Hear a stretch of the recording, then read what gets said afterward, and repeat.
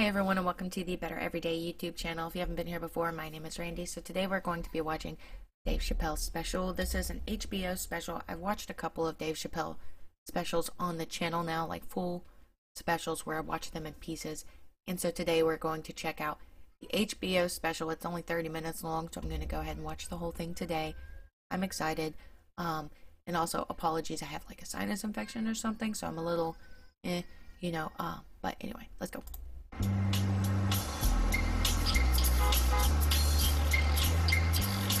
Well, yeah, I started when I was 14. That's when I figured it all out. I hope I don't get blocked. You're 10 whole years ahead of me. Yeah, but I have a short attention span. I'm thinking about quitting. I want to do something else. You know what my first job in the workforce was? I had to put on a cookie costume and hand out flyers on Capitol Hill for a restaurant called the Cookie Bag. In the middle of August. And what kind of cookie were you dressed as? Huh? Was it a chocolate Just chip? a poor, hot, angry chocolate chip cookie. I've never done that, but I know a lot of people who have done a job like that, dressing up in some kind of costume as some kind of food product, and passing out flyers. I used to hold a sign for Little Caesars when they had their hot and readies sometimes, but I didn't actually wear a costume, I don't think. I had a lot of jobs. Comedy half hour.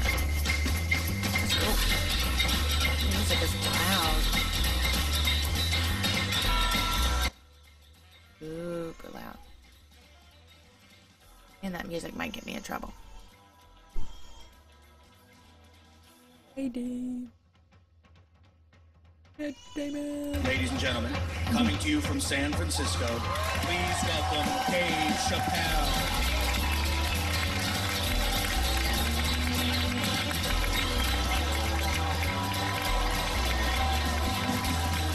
Thank you. I am slightly worried that music is going to get me in trouble. Thank you all. Thank you. Okay. What's up, San Francisco? I like your city. It's beautiful. It's beautiful. I've heard it's Tolerant beautiful. place. I didn't see much. I haven't seen my friend call me. He was like, Dave, having fun in Frisco? Hell yeah. Seen the sights? No. You want to go see Alcatraz? What kind of nigga in his right mind wants to visit a prison for recreation?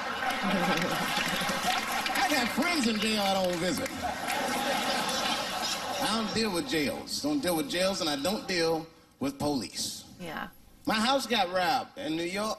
I didn't even call the police. I wanted to, but I couldn't. My crib is too nice. It's not that it's too nice, but it's too nice for me. You know how the police are in New York. As soon as I open the doors, they'll be like, oh, he's still here. Open and shut case, Johnson. Apparently, this black guy broke in and hung up pictures of his family everywhere. Never seen anything like it. Messed up. Don't deal with them, man. I had to bail a friend of mine out of jail one time. You know, that was horrible. I was scared. I had to walk right into the belly of the beast. I tried to look as non-threatening as possible. Hi. I'm here to bail out my buddy. Oh, okay. Well, while you're here, you do fit a description. If you'll walk this way, we can process you. How'd they always get us? It's fitting those damn descriptions. Now, I could be bitter and blame all the police, but no. I'll tell you who I blame.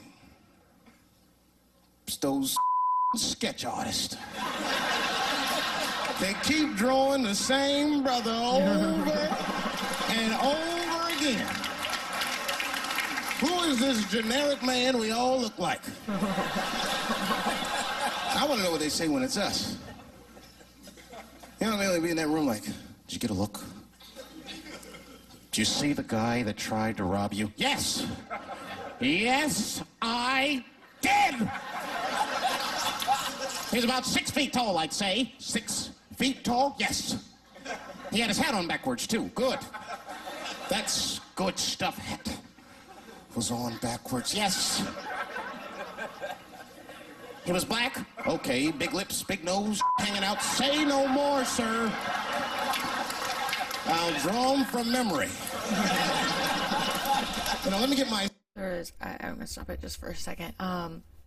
There's a show called The Innocence Files on Netflix, and it is about Innocence Project, some of the cases from Innocence Project, and there was one specific case where a woman was raped and I believe stabbed. I could be remembering incorrectly, and they had asked her for a description to draw the sketch. And after a traumatic event, your brain can, when the sketch artist sits with a witness,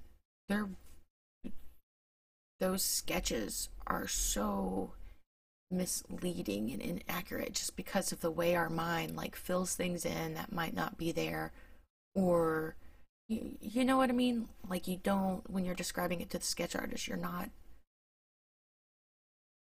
really remembering it exactly what it was. And in that case, she had given a description and they arrested someone and he went to jail, and it wasn't the person who had actually done it. She was not really looking at the person when it was all happening. So, I mean, this is funny, but it is a shame that so much is put onto those sketches, so much faith in those sketches. You know what I mean? I'll draw them from memory. Let me get my stencil. I think we can trace this guy and save some time. They get on the radio, calling all cars. Be on the lookout for a black male between 4'7" and 6'8". Between 120 and 380 pounds. He's wearing Nikes. Get this man! Criminals are insane. I don't even know why people do crime. They want to catch you, they're going to catch you. Yeah. They can. They got forensics. You ever seen forensics? Those guys find clues nobody else thinks about looking for. Yeah. I mean it. You leave a pubic hair anywhere near a crime scene, they're going to find that. What the hell is this? Back up! Gotta make sure you grab those. We got a match. Then they look at the pubes and tell all kinds of information. Looks like there was a struggle. Time of death 307. It's amazing. I saw him get a dude one time on court TV. It was embarrassing. It was a sexual assault case. I knew the defendant was lying. I could feel it. He defended himself too hard. He did. His answers had nothing to do with the questions. They're completely irrelevant. They asked him easy questions. Were you anywhere near the crime scene on the night of the incident? Mother, I told you I worked at Burger King. He was like,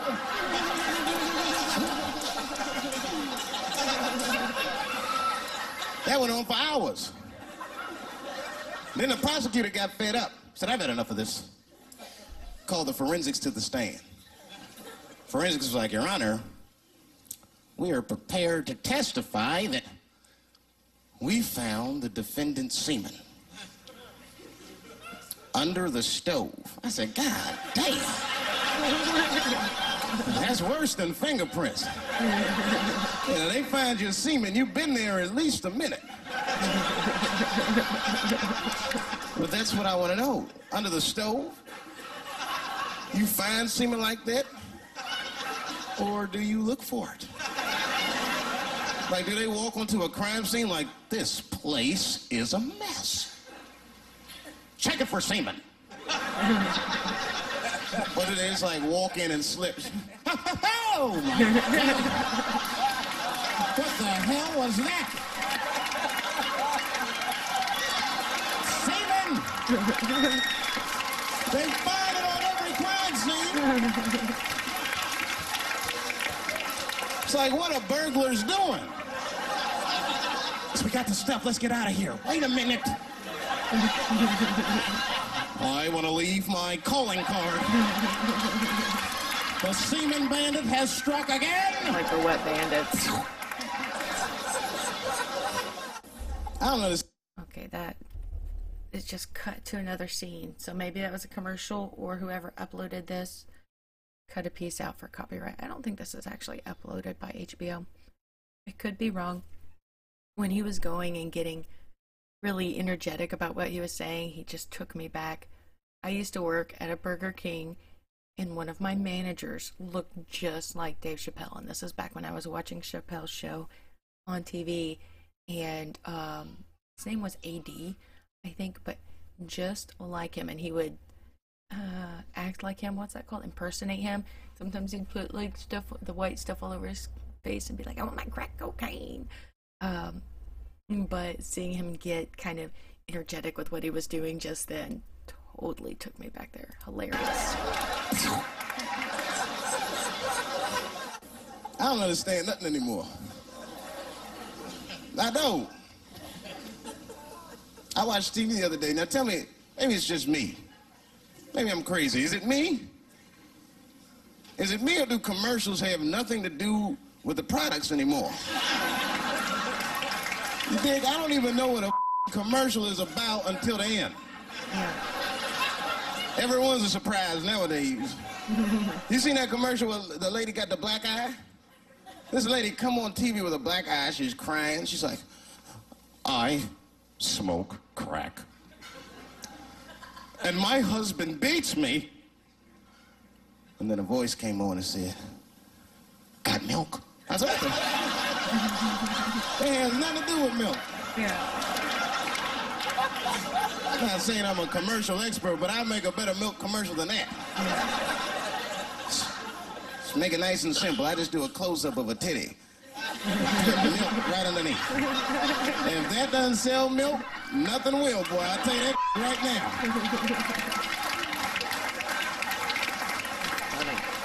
It's 1997. Titties are industry in 1997. They are. I know they are. I'm a customer.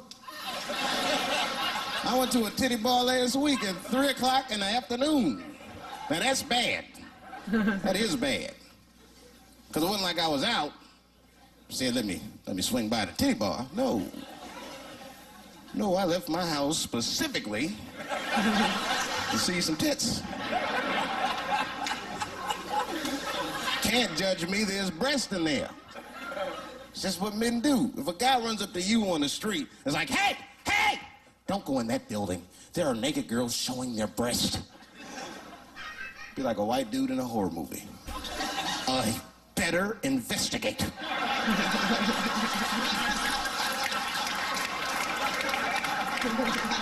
I'm gonna want to see for myself. Titty bar's a weird place. I'm not saying it's a good place to hang out. I go there every once and then. But it's a weird place. They got weird morality. I'm sorry to keep pausing. My manager that reminded me of Dave Chappelle was also really obsessed with the, as he said, the breasts, very much so. One time I walked into titty bars, all these guys coming in, right?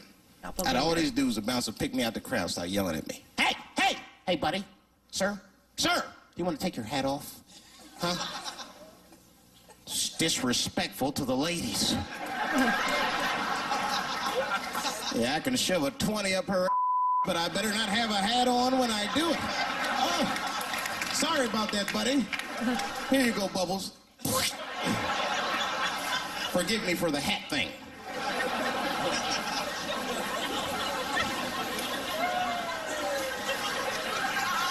You know why those bars are so popular now? Is because men don't know how to deal with women in reality. So sometimes we got to take the fantasy road. The reality of the situation is very grim. Women have made a lot of progress in a short period of time, man. It's changed everything. Can't deal in relationships anymore. I broke up with my girl. I'm out of Shawshank. I'm free. I don't want to go back. Couldn't even argue with her. You should be able to argue. If you have an issue in a relationship, you should be able to argue that issue out, right? But see, ladies, you got to stick to the issue. You guys take arguments everywhere just to win them. That's why nothing ever gets done. You be arguing about the dishes, baby. Baby, could you wash your dish at least before you put it in the sink? Premature ejaculator? Baby. You know, why you gotta bring that up? I don't even believe in that. I don't. If I man, it was right on time. That's what I say. As far as I'm concerned, I can't fast enough. You know, I'm sick of being vilified all the time. David, how could you? How could you? I was. Okay. Well, what were you trying to do, huh? Well, I beat you. You gotta work on your time, baby. I'm down to 1:20. They're mad at me because I have different goals in sex. I'm a speed. Just trying to hit my best time. It's like the Olympics. And now for the dismount.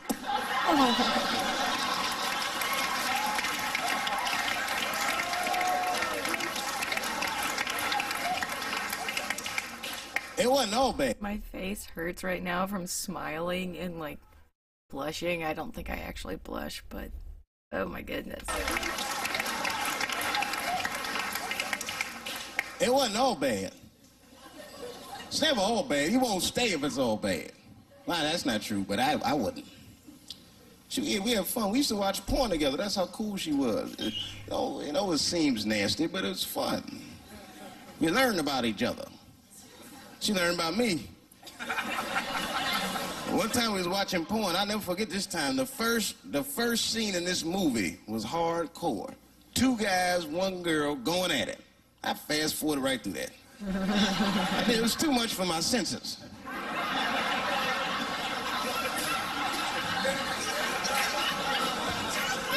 The scene after that was these 2 girls and this guy.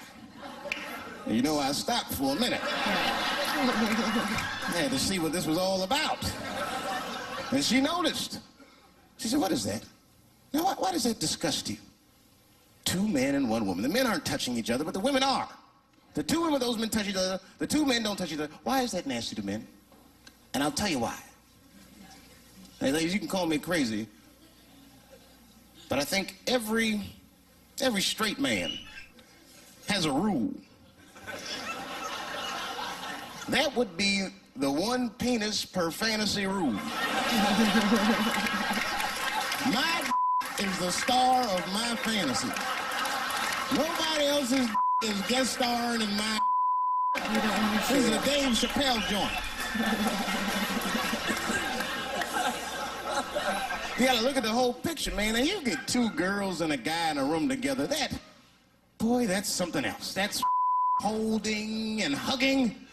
Friendship and helping, teamwork at its very, very best, my friends. Oh my goodness. You get 2 guys and a girl in a room. It's the wrong kind of teamwork. Downright brutal, if you ask me. I'll pull her hair. I'll smack her ass. That poor woman looked like a chicken on a rotisserie and help me!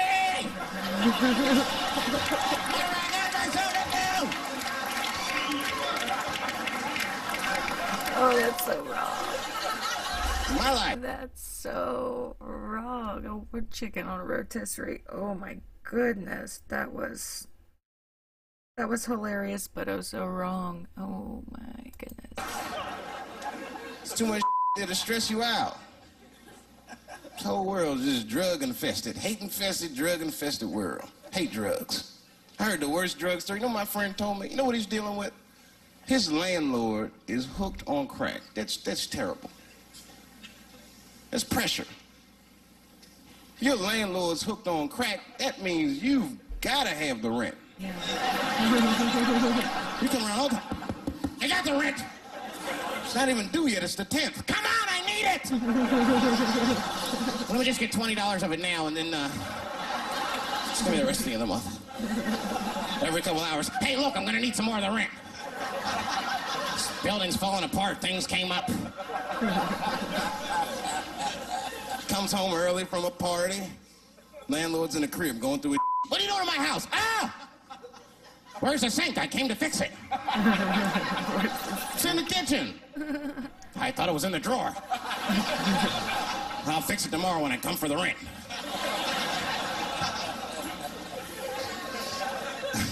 You know what I hate about drugs? I hate when, like, people my age and older get hooked on crack. I hate that. You're too old to be experimenting with the drugs at a certain point. You should be past that. Yeah. You ain't doing it by a certain point. You just miss it. Drugs are really for old people anyway. You 75, you've earned the right. If I was 75, I'd do coke, heroin, everything. I wouldn't give a I'd be walking down the street, they'd be like, boy, that old man is tripping.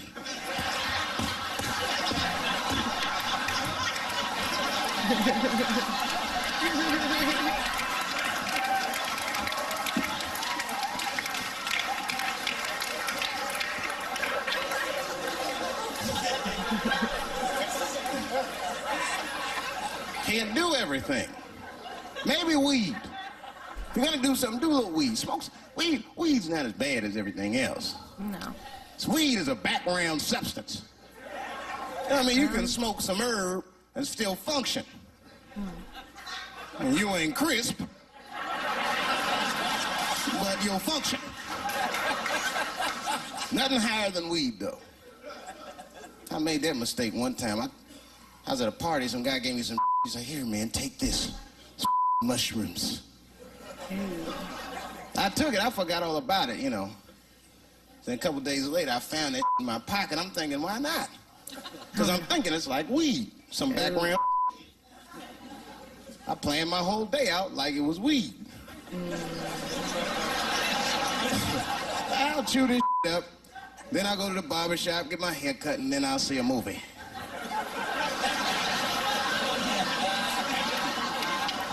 I chewed it up. I've never done shrooms, but a friend of mine tried to get me to do it a long time ago and talked about basically what you could do and couldn't do. So I have some familiarity of what happens and what it is best to do and not do. Going to a barber shop does not seem like it would be a good idea and with that specific substance. I chewed it up. So far, so good. Then I was in a barber shop like an hour later. And it's funny because I was just thinking to myself, I was like, ooh, this stuff sucks. Tastes like athlete's foot. I feel sick, but I'm not really high. Then I looked in the mirror. I saw the barber's reflection, man. It looked like a big penis was cutting my hair. I freaked out. I started talking to myself, Dave, calm down. You're on drugs. This is what drugs do. Okay, you know that there is no way that a penis can cut hair. But I started freaking out, man. I just couldn't take it anymore. I jumped out the chair, half my hair was cut, I didn't care. I didn't, I just gave a barber a handful of money. It was weird, the balls opened up. Anyway, I ran home, man. I ran home as fast as I could. It's tripping. I looked at the clock, it was 2:42. I was like, damn, 2:42. I gotta sober up. I've never been this high this early. I took a shower. I was still high. Said maybe music will do the trick. I listened to every CD I had. I was still high. Exercise, that's what I'll do. I ran around the block 4 times, still high. Took a nap, woke up. I I looked at the clock, it was 2:43. I said, God dang. Here go this song. You know, this is my grandmother used to sing that when she cleaning up. That's a Negro spiritual. Black work song. Not everybody know about that. I know. See, white people, you guys might whistle when you work. You dig? But that's how you can tell what kind of work we're actually doing.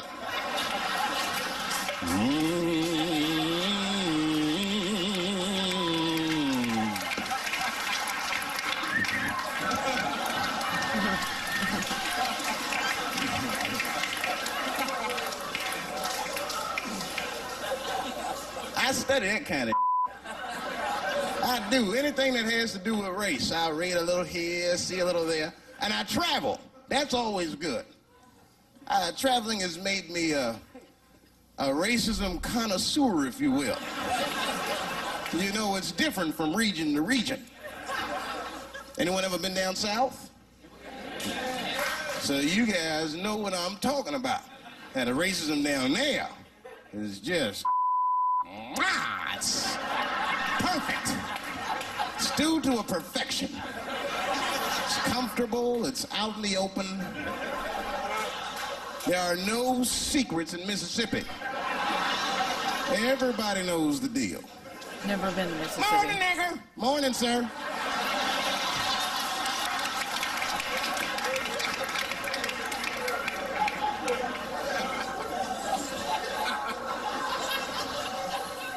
Not up here.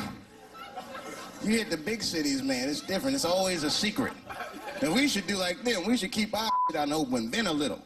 I mean, with limits. You don't want to say whatever comes to your mind. That might be a little much. I have to stop it. Sorry for the abrupt jump in video. I was interrupted. Anyway, moving on. Cities, man, it's different. It's always a secret.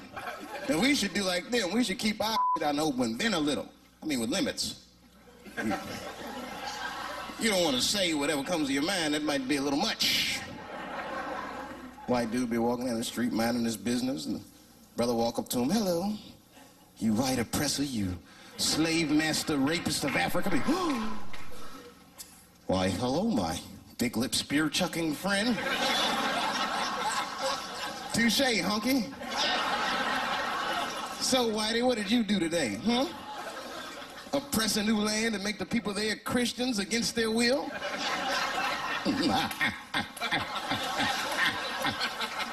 What did you do, fellow? Burn those big black lips on a crack pipe as you miss your job interview? Easy, Whitey, you're cutting deep. All this chit-chat has got me thirsty. If you will excuse me for a moment, I'm gonna go to the Korean store and get something to drink. Chilling. Hello. You slanted-eyed, ruining the economy in our neighborhood by opening stores and taking the money out the community chink. Well, good afternoon, you browse around but never buy anything, suspicious looking nigga. After a while, that might be too much. Yeah. But you can't help it. If you're an American, you're a racist. We brought up from the beginning to think in generalizations. We never look at the individual. We rarely look at the individual. I'm a racist. I know I'm a racist. You know how I know? The other day I caught myself being racist against myself. There's so much going on, I got mixed up. Forgot whose team I was on.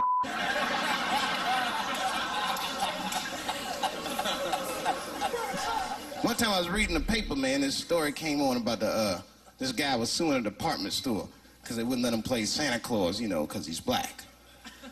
And I was actually, like, relieved when the department store beat him. That's bad. But I wasn't ready for that. I wasn't ready for the idea of a black Santa Claus, man. That would suck. So we wouldn't get our presents to the 28th, 29th. Oh, sorry, night, kids. Santa got caught up with some in Vegas. I had to sell some toys to get back. Shit. Where them cookies at?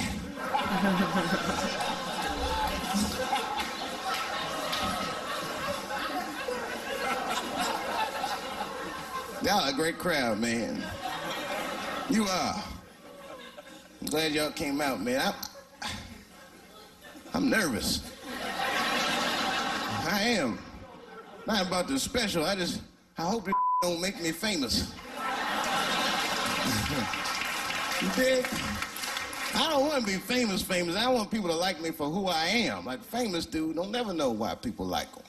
That's why, like, if I ever make it, I'm gonna have to like test people. Like if I meet girls, I wear disguises when they first meet me, so they don't know who I am. Yeah. And then like on the first date, I'll call myself, I'll pick you up right from work. And then I'll pick her up in a garbage truck. Just to see how she reacts. And she's like, wait a minute. Oh, do I look like garbage to you? I don't see no goddamn trash need to be picked up here. Get that goddamn truck off my block. Who do you think you are? That's when I take my mask off. Oh, David Chappelle. That's right, bitch.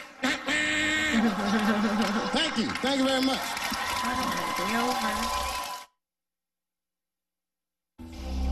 Makes me sad that it's over. Yeah, it's over. I hate that I had to stop it so close to the end. There was a situation that was funny. Maybe because it was 30 minutes and I was able to watch the full thing at once, because those long specials are like an hour long and I watched them in 2 or 3 different sittings.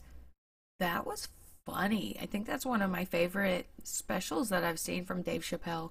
So I don't know if it's because it was shorter and I saw the whole thing at once, if it was the actual material, if it was his energy level. I don't know. That was great. I enjoyed that very much. Let me know what you thought, and let me know in the comments what the next special from Dave Chappelle is that you think I should check out. Like, what are the other specials from Dave Chappelle? Which one should I check out next? Let me know in the comments. Thank you for the recommendation. Thanks for tuning in, and I will see you next time. Have a good one.